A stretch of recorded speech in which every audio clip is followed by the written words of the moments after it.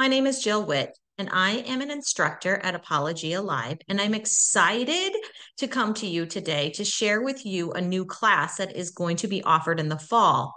The course will be called Basic Grammar, God's Gift of the Written Word. This course is intended for 7th through 9th grade or older students if they have not had a course in basic grammar yet.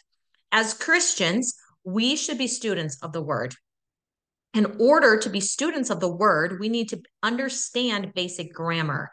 In this course, we will look at the 8 classes of words, such as nouns, verbs, adjectives, pronouns.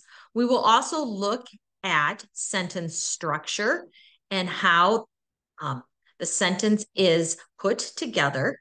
In doing this, we can gain a better understanding of the English language and the intended meaning behind written word. We will also spend some time looking at punctuation and formatting. All of this will give students a better grasp of the written word in English so that they can translate that into meaning, understanding, and also their own writing.